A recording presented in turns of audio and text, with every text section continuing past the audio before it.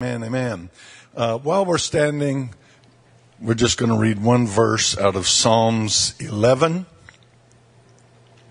verse number 5.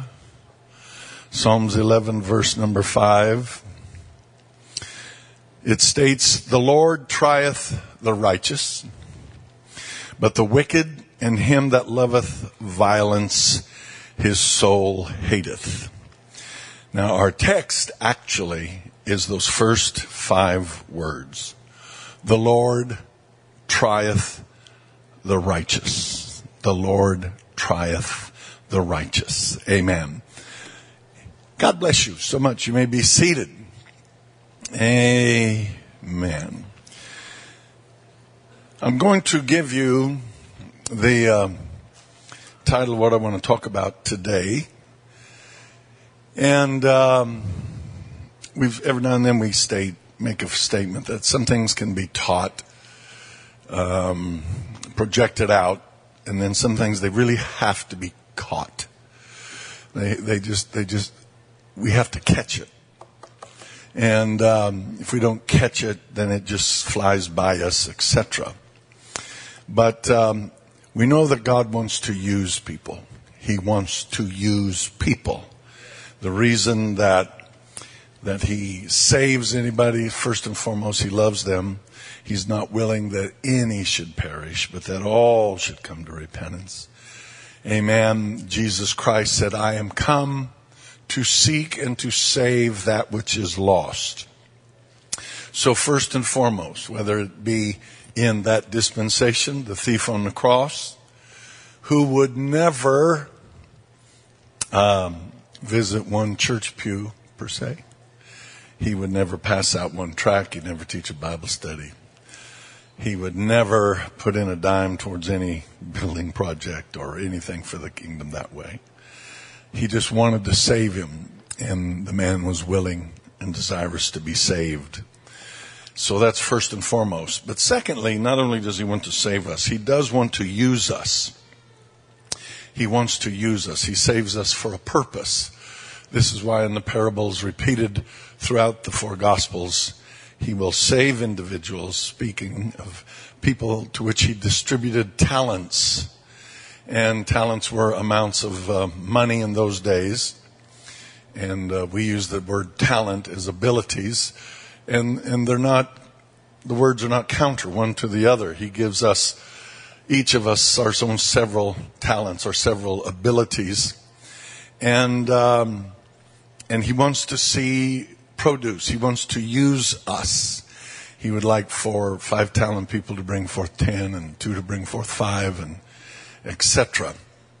So he wants to use his people. So here's the title that I want to talk to us about, that God wants to use and not lose people. He wants to use and not lose people. So when he saves us because he loves us, then he does want to use us. In the process of using us, he does not want to lose us.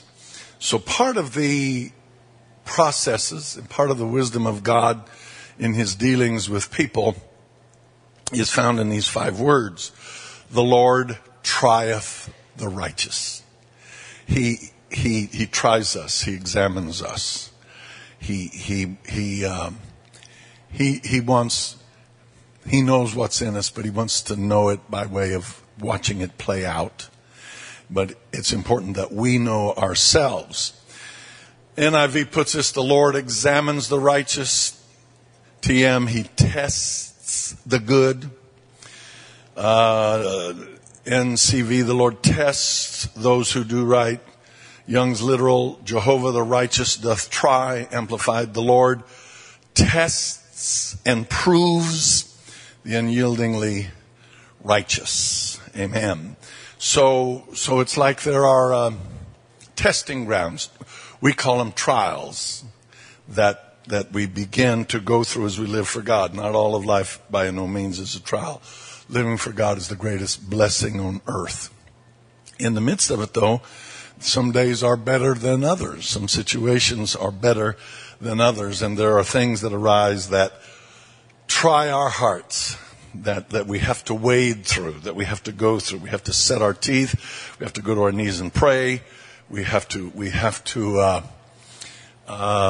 strive hard to keep our heart, mind, soul correct. We have to continue to think right, to feel right, to act right, to be right, in spite of a natural man, fallen propensity, that would maybe want to do something otherwise than what is right. So there are seasons that he does that. And it's Job was a blessing to the kingdom of God, but then the great trial of Job came. We'll just quickly rehearse. He loses sons and daughters. He loses vast hosts of servants. He loses his flocks, his herds, his camels, oxen, asses. He loses it all. He loses the health of his body. He loses his friends. He loses apparently the goodwill of his wife. And then he loses the ability to even feel or find God. Now that's a trial. That's a trial. Some of you may have been upset because someone took your parking spot this morning. But I'm going to tell you, that's a trial, what Job went through. And yet God blessed him and used him. When he came through, he ended up with twice as much. He would go on to live another 140 years. He would see his children's children. And I believe that his latter half of his life, God used him vastly more than he did prior to his trial. Because now he had the experience of his trial. How many people do you suppose he helped in the next 140 years that lost a loved one or suffered a setback? I want you to know Job became the guiding star of loss, and yet God bringing it back. And how many people down through the millenniums have leaned on Job? So God used Job, but in the process of using him, he certainly did not want to lose him. Amen. And so God wants to use in varying degrees all of us. And so he tries, he examines the righteous. Amen. He has things that happen with us. Now, again, ultimately, here's what God really wants for every one of us. And this is found in Ephesians 3. Did we by any chance back there find those notes from a couple of weeks ago? I sent Leah a text. Don't worry about it. Things get lost in the shuffles of life. Praise God. Ephesians 3:16 says that he would grant you, this is what he really wants for each of us, that he would grant you according to the riches of his glory, to be strengthened with might by his Spirit in the inner man, that Christ may dwell in your hearts by faith, that you being rooted and grounded in love.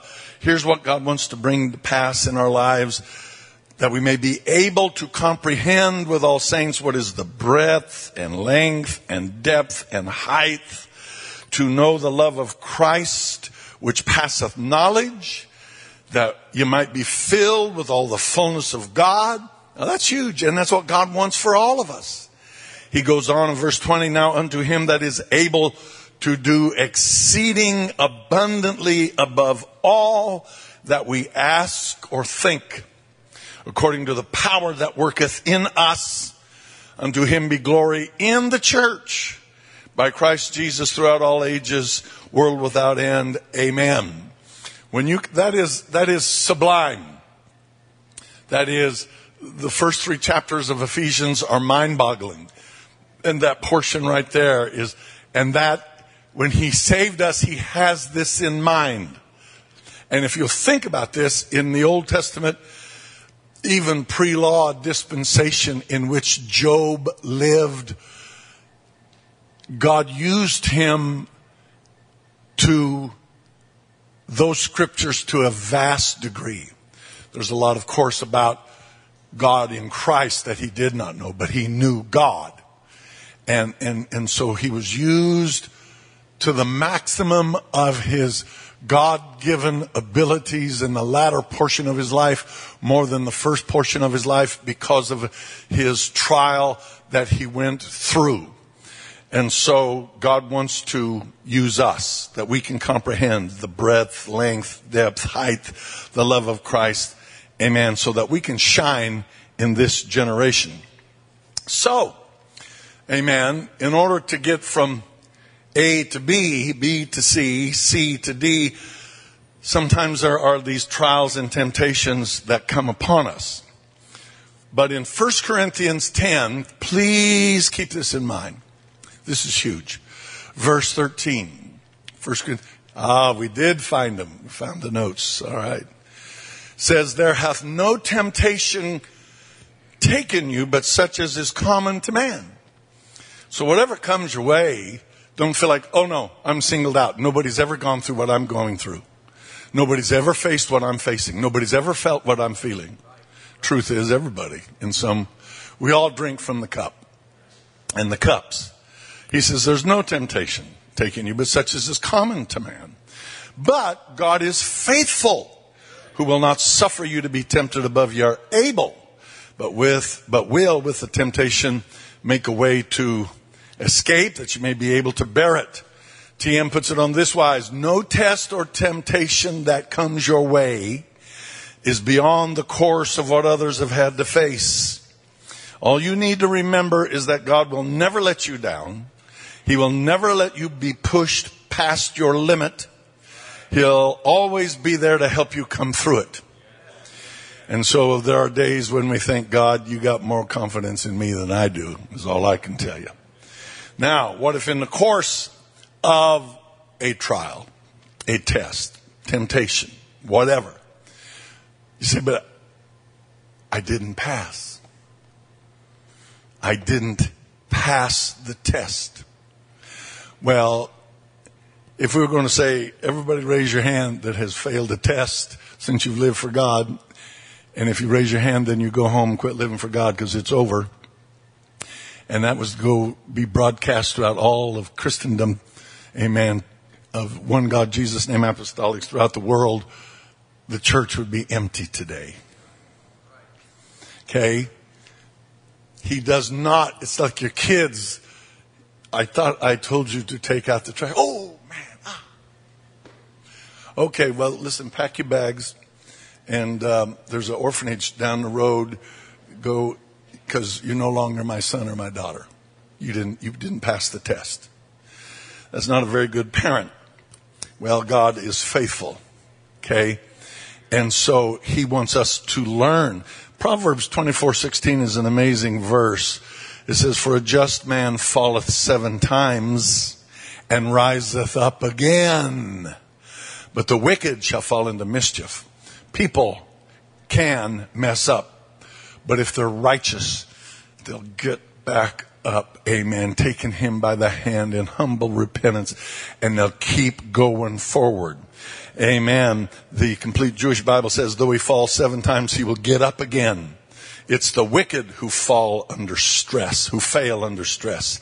Amen. So there's got to be something in us that says, I'm going to keep taking that test till I pass it. I'm going to keep taking that test till I pass it. I'm going to keep taking that test till I pass it. And God is good that way. Amen. People that have been in the military, when they're in the process of being made a fighting man, in the process, I was not in the military. I tried to get into the military. When I was 18, we were in the middle of the Vietnam War, and I tried to join them. I talked to 4 of my buddies into joining the army with me, and they went to Germany or Vietnam. My police record was so bad I couldn't get in. Now that's pretty bad. You can't even get in the army in time of war. But my record was too bad to get into the army. So I didn't go into the army. But, I know the stories, and there are many veterans here that when you start with boot camp until you're a finished product, and there are men under the sound of my voice that you have fought in war, that to go from that lanky, skinny kid to a machine out there fighting for the United States, there's a lot of trial and error. And a new recruit makes more mistakes than he gets things right. And they have drill sergeants that are more than happy to point out how stupid they are, how inept they are. And are your parents ashamed of you? And I mean, just on and on and on, but they eventually make a military individual out of them. If they've got it in them, they'll bring it out. Now, I'm glad God doesn't do that way. You stupid idiot. Why did I even go to Calvary for you? If I'd have known what a loser you were, I'd have just stayed in heaven, and on and on and on. Thank God he don't go there. He's faithful. He's righteous. He's good. Amen. He'll pick us up 7 times. He'll just keep helping us. Keep helping us. Now, back in World War II, the British, especially up until December 7th, 41, and actually until Hitler invaded Russia, after France fell, Britain was all alone in the whole world. And the British, some people say the British won World War II because if Churchill would have folded when they were all alone, then Hitler would have been free to run amok. So that's very true, that they served their role in that they did not give up at a unbelievable time of test and trial. Others say the United States won World War II because of we lost less men than did Britain, and by far Russia, because of our industrial might and the amount of ships that we were able to put out to sea. Even Henry Kaiser, had Kaiser still out here, they got to where they were putting out major shipping destroyers. They were putting them out at one point every 60 days. This one plant was putting out, and had plants all over the nation. By the end of the war, the amount of planes and ships that the Americans were putting out was unbelievable. And the tanks that fed the Russian armies and the British armies, and so they say it was the industrial might of America that won World War II. The Russians say, no, we won World War II because 4 out of 5 Germans that died on the Russian plains. 4 out of 5 Germans that died in World War II, they died in Russia. So each nation played their role to win. As time went on, the British, they served gallantly, but they didn't have the manpower Russia did, and they certainly didn't have the industrial power that America did. So one of the things, though, that Great Britain did, that not much has been talked about it, was that they worked and wormed their way throughout Europe, creating what we call guerrilla tactics and subterfuge. And some of the things they did covertly was vast and unbelievable. In the breaking of codes, both the Japanese and the German codes, and they arrayed an army of unbelievable, colorful characters, a cast of characters that went through Nazi German-occupied countries. And the subterfuges and from things being blowed up were just mind-boggling what the British could do. And I'm just going to tell you one story here. When Czechoslovakia fell, 1,500 military people were all that could manage to evacuate. So there was 1,500 about military men in Great Britain. They needed 2 Czechoslovakian people. There was a colonel, Czechoslovakian colonel named Moravec. And they were approached. And so they started going through, they needed 2 men. And they worked with every one of the 1,500 men because they had a very special job, something that must be done in Czechoslovakia. So they began filtering through all these men. Who's able to accomplish this? And so they began to pepper each and every one with literally hundreds of questions to find out their mental abilities, their psyche, their outlooks. And the final last question for every single one of them was, are you willing to die for your country? So of those that said yes, then they were taken aside. They passed the mental test, and then they were willing to die for their country. Then they were subjected. There was a guy named Sykes that took them over. And they were subjected to the most unbelievable, severe, physical, mental, emotional training for 6 weeks solid. Days upon days without sleep, very little, if any, food, physical traumas, trials that broke many of them down. They were pushed, amen, to the extreme limits of psychological stress, emotional, physical trauma. And so more and more and more, they had to drop out. They couldn't do it. Those that remained were trained in jiu-jitsu, marksmanship, hand-to-hand combat. They had to learn how to live on synthetic food. Again, sleeplessness. They had to get to where they could throw hand grenades into baskets from great distances, bomb throwing, even when the bomb was about to go off in their hands. They would have to learn how to fight. They would come in absolutely, utterly, totally exhausted from a day. And there, before they could go to their bunks, they would be met with several strong, well-rested men that would attack them. They're utterly exhausted. Now they're being attacked by several strong, and they'd have to fight their way out from those men. Out of the 1,500 Czechs, there were only 2 men left that made it. But all they needed was 2. And one's name was Joseph Gabček and Jan Kubis. Now Gabček was a small man. He was given to rages of temper. Unbelievably tough. He had been orphaned from a small child. He was full of anger. He was full of fury. But he had a redeeming factor. That when he'd lose his temper in the middle of a tirade, he could realize how stupid he was and how stupid he was behaving, and on a dime turn and start laughing at himself and calm down. He realized, I'm such an idiot, and start laughing and sit down. Kubris was the opposite type of person. He was a perfect counterfoil to Gabček. He was a very shy, soft-spoken man who never lost his temper, and yet the two meshed together and worked perfectly. Now, 2 totally different characters. And I'm just going to stop here and make a statement. God has a host of characters.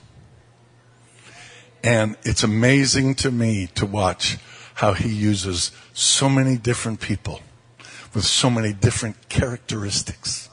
And so you can be a Gabček, amen, or a Kubris, totally different, and yet be both used. So this British man that taught them was named Sykes. People thought he was a sadist. They thought he was cruel. People after the war that knew him said he was one of the kindest, sweetest men you ever want to meet in life if you're just sitting down talking with him. The reason that he come across so rough on people that he trained was because he seemed to have an absence of feelings and compassion. Well, the truth of the matter was he was dying and crying on the inside. Because before he died, he said, all I was trying to do was keep men from being needlessly killed. All I wanted was for them to be ready so they wouldn't die needlessly. So he'd step up to the plate and do what was contrary to his nature. And they say the stress of the war actually is what killed him. So Sykes and his treatment of them was their best chance of living through the job they were planning for them. They had to pass all the testings. What they were supposed to do, and they did, was on June 4th, 1942, they killed a Nazi SS general named Reinhard Tristan Eugen Heydrich, Reinhard Heydrich, who was the main architect of the Holocaust. Many World War II historians regard him as the darkest figure within the Nazi elite. And Adolf Hitler described him as the man with the iron heart. And they killed him. They assassinated him. Later, Czechoslovakian turncoats turned them in. And in retaliation, there were so many Czechs killed in anger by the Nazis because of the death of Heydrich.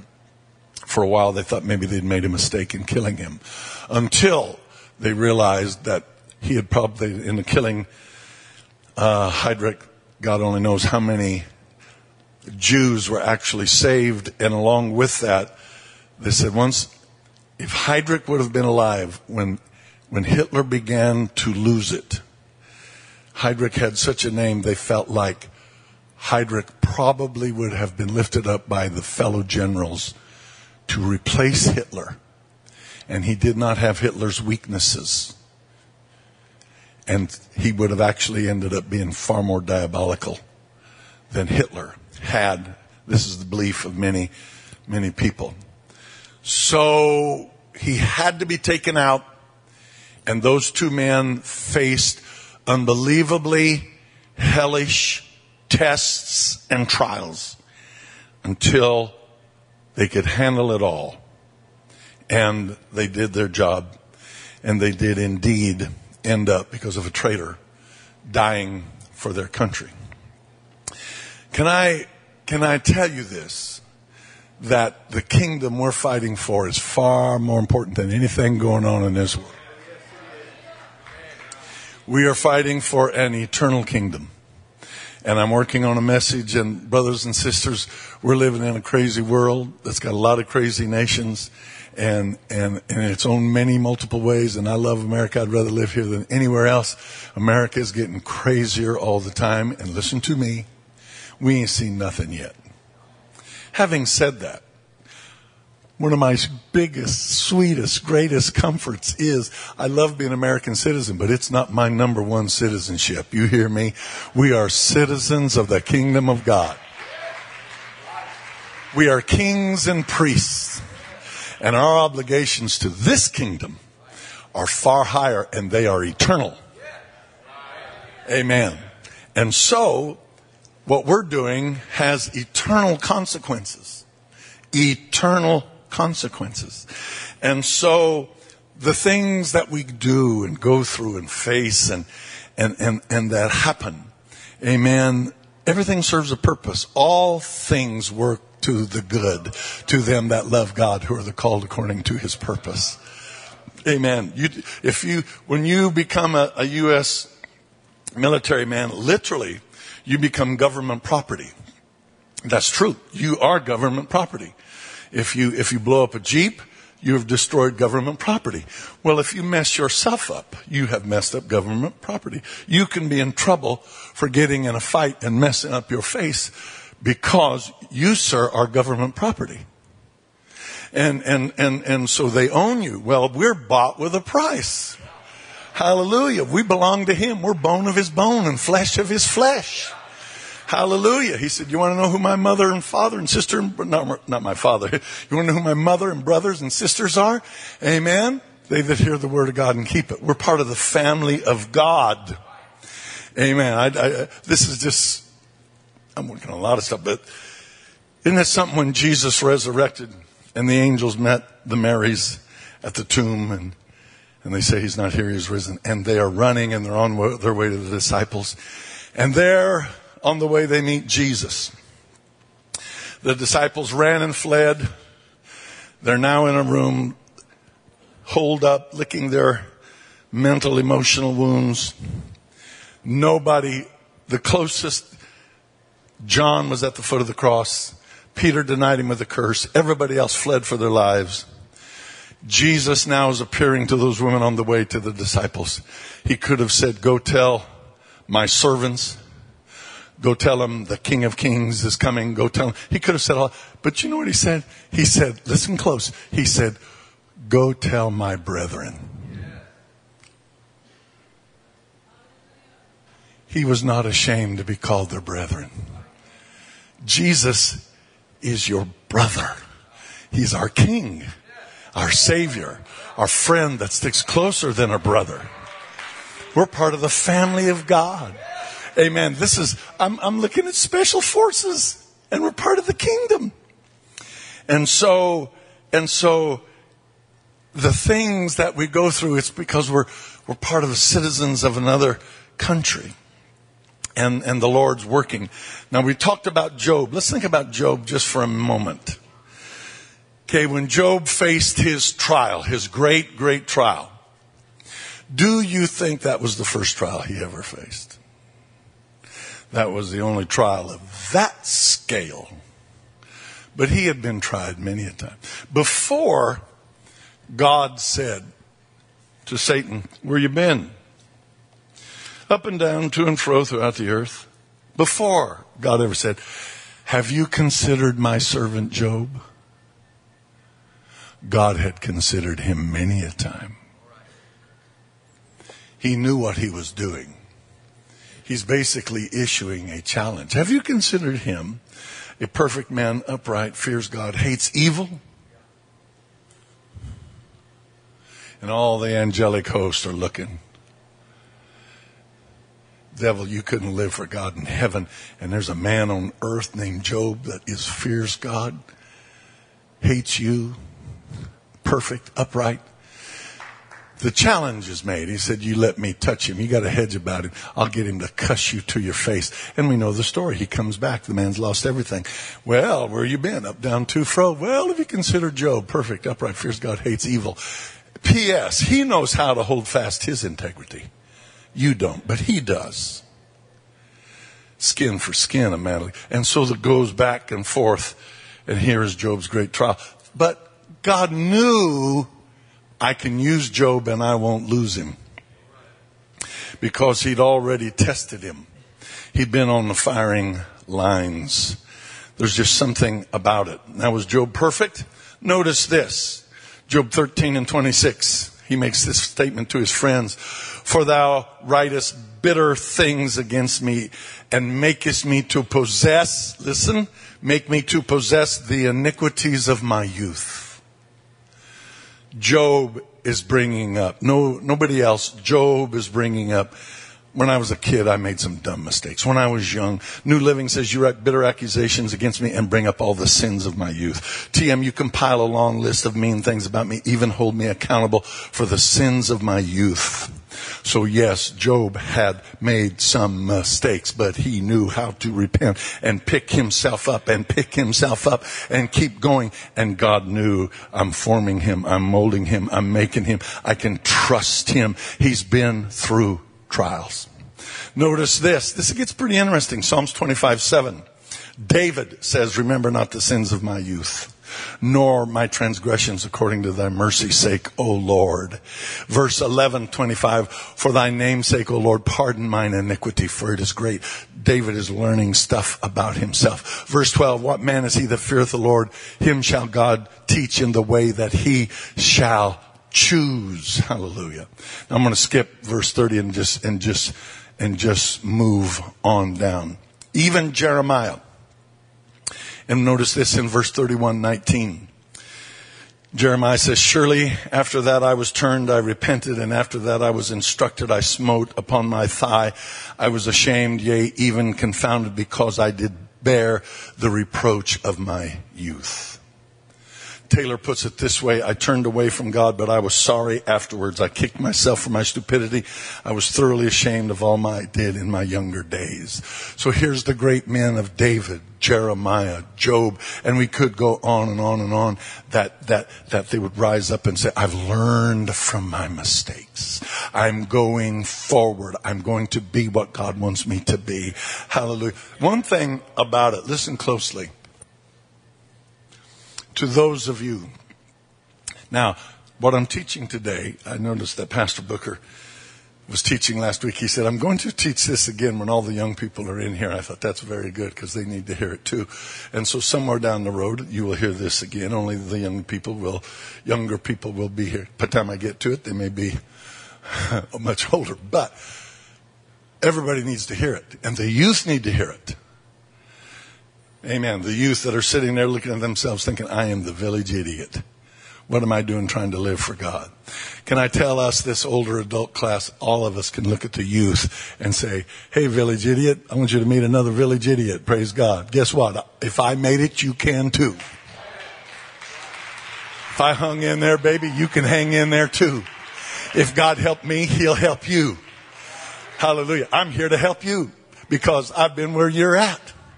And like old brother Terry used to tell me when I'd be getting on to my boys, Booker, my dad used to tell me, Ike, if I ever forgot I was a boy, I'd sure make it hard on you. So we look back and say, God, you're the keeper. You're the healer. You're the fixer. You're the redeemer. You're our brother. Hallelujah. You're our strength. You are the ones that lift us up and strengthen us and put our feet. Amen. You plant our feet. You make us strong, and we can continue to go forward in God's army, being what God wants us to be. Hallelujah. There are many verses. I'm just going to give them to you quickly. 1 Kings 8:46, there's no man that sinneth not. Ecclesiastes 7:20, there's not a just man on the earth that doeth good and sinneth not. Romans 3:23, all have sinned, come short of the glory of God. Romans 5:12, whereas by one man sin and entered into the world, death by sin, so death passed unto all men, for that all have sinned. Amen. Everybody is going to throw their crown at His feet because they know. Hallelujah. This doesn't mean, in spite of mistakes, that we cannot be reclaimed, washed, redeemed, made strong. And listen to me, used of God, used of God, used of God, used of God, used of God, used of God. Amen. Tuesday night up north, I'm going to be talking to a group of people in... They've been in and out of jail. There's drug problems. There's all kinds of things. And I'm going to talk to them about, look, basically, if God saved me, He can save anybody. I don't know if you know this, but Sister Booker here several months ago, Philip had her talk to all of the bus kids. My wife went and talked to all the bus kids. Now, these bus kids, they're for some rough backgrounds. You hear me? And they're sitting back there. This little old lady up there in her nice dress, and she's going to talk to us.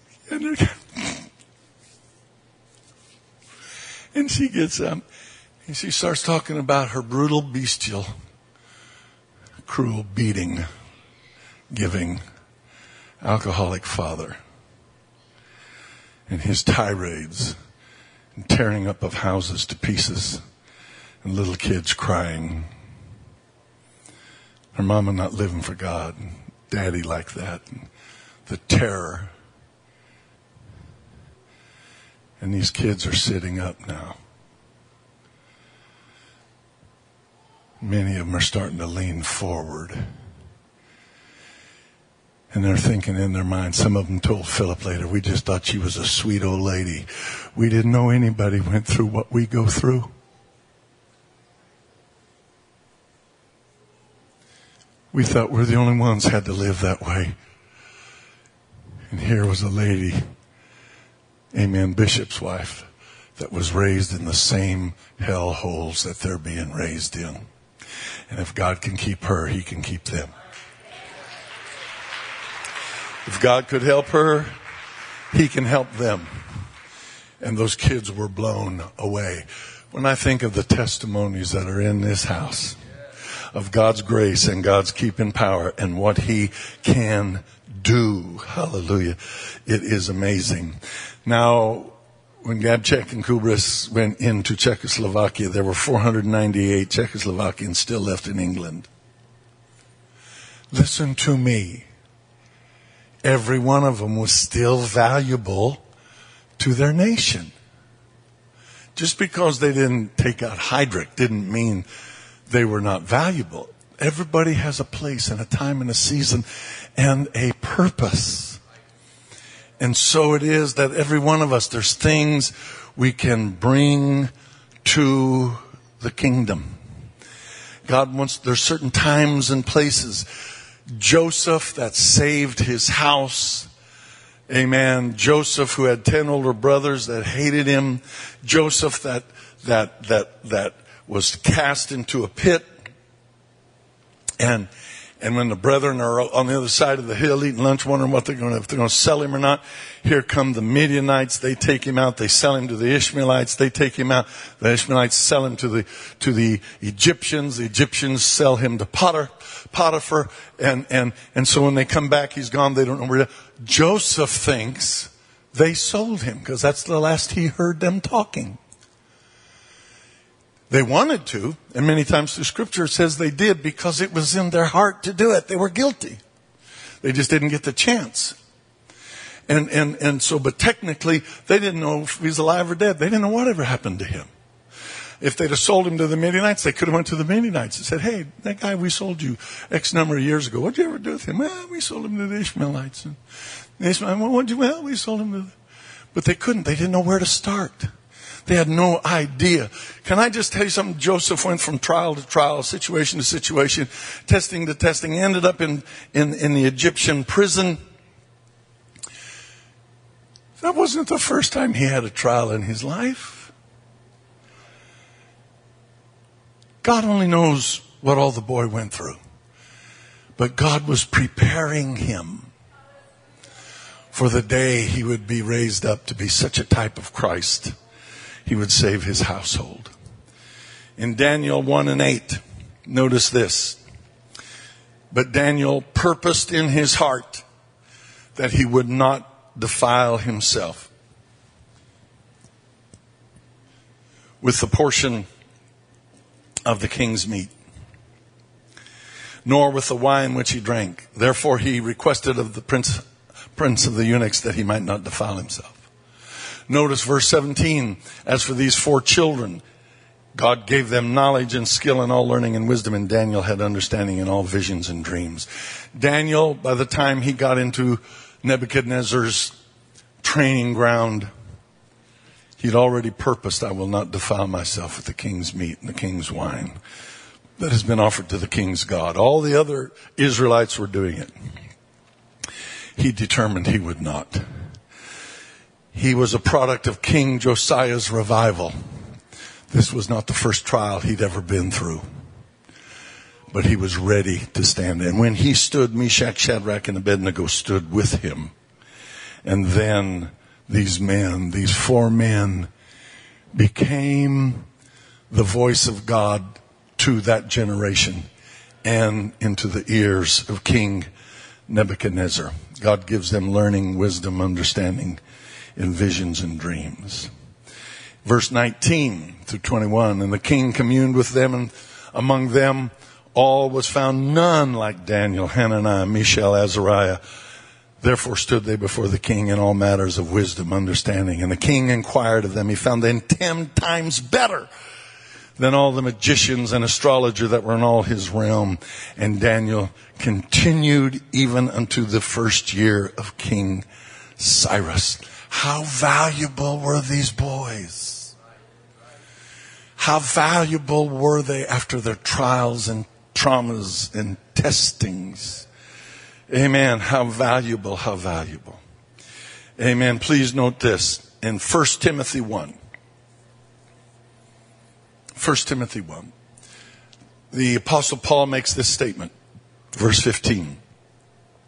This is a faithful saying and worthy of all acceptation, that Christ Jesus came into the world to save sinners. Everybody say sinners. Sinners. Then he said, of whom I am chief. Hallelujah. He came to save us. He says in verse 16, howbeit for this cause I obtained mercy, that in me first Jesus Christ might show forth all long suffering for a pattern to them which should hereafter believe on him unto life everlasting. Now unto the King, eternal, immortal, invisible, the only wise God, be honor and glory forever and ever. The Apostle Paul understood that he felt like he was the chief sinner. He was a blasphemer. He was a persecutor. But he was also becoming the apostle to the Gentiles. He would write, if he wrote Hebrews, over half the New Testament books, and that all after that would believe on Christ Jesus down through these last 2 millennia, they would look at Paul's life more than any other life except Jesus to learn about how to live for Jesus. So he said, he made me a pattern to everybody. So everything Paul went through, we are the recipients of that. He is key figure, not the key, but he is a key figure. The same apostle, at one time there was a man named John Mark. He was Barnabas' nephew. They were out on their first missionary journey through what is today the nation of Turkey. And they got to a certain place, I think it was Derbe, be that as it may. John Mark went back. He went back. He left Barnabas and Paul on their first missionary journey. When it's years later and they're ready to go on the second missionary journey, Barnabas says, I'll get John Mark. And Paul said, you're not taking him. Well, he's a great kid. He left on the first journey. Well, he's just a kid. I don't care what he was. He left. He's not going. And the Bible said the contention was so great between them that the greatest missionary greatest missionary couple that we've ever seen, Paul and Barnabas, broke up. And Barnabas takes John Mark under his wing. And Paul takes Silas under his, and they go out for the second missionary journey. But the years come and go. And what happens is, years later, Paul's in a prison. And he writes to his son in the gospel, Timothy, that he won on that first missionary journey in Lystra. And he says, bring John Mark. He's profitable to me for the gospel. The things John Mark learned through successes and failures made him profitable. Hallelujah. God wants to use people, not lose them. He wants to use us, not lose us. Let's stand. Musicians, come. What I'm about to give you as I close is not religious, but is something to think about. There's an American, he's been voted time and again the most important president that's ever lived. Sometimes Washington beats him, most of the time. And when he was on his way to leave Springfield, Missouri, he said, I'm going to face the greatest trial since George Washington. His name was Abraham Lincoln. He kept the United States united. But in 1831, he lost a job that he had. In 1832, he was defeated in a run for the Illinois state legislature. He lost. 1833, he started and failed in business. In 1834, he finally had a success. He was elected to the Illinois state legislature. The next year, a girl that apparently he really did love died.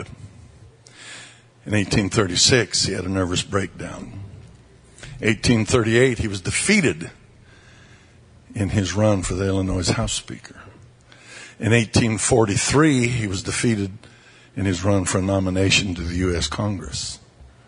In 1846, he finally was elected to Congress. Thank God he finally had a success. 2 years later, he lost the renomination. 1849, he was rejected for land officer position. 1854, he was defeated in a run for the U.S. Senate. 1856, he was defeated for a nomination for vice president. 1858, he was defeated again in a run for the United States Senate. This man does not have a good track record.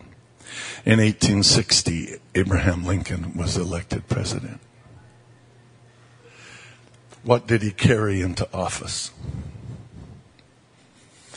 Not nearly as many successes as he had failures. But listen, we tend to learn from our failures better than we do our successes. And there's something about this kingdom and something about this God. I'm not looking at one loser out here. I'm not looking at one loser. I don't care where you come from, where you've been. You say, I don't even have the Holy Ghost. Woo, that's even better. Because today's your day. You don't have to leave here without the baptism of the Holy Ghost. And you don't have to leave here without having the winner inside of you. The one that'll help us, the one that'll be patient, the one that'll be kind, the one that's, he sticks closer than a brother. He's our brother! And he loves us. Lift our hands and love him. Oh.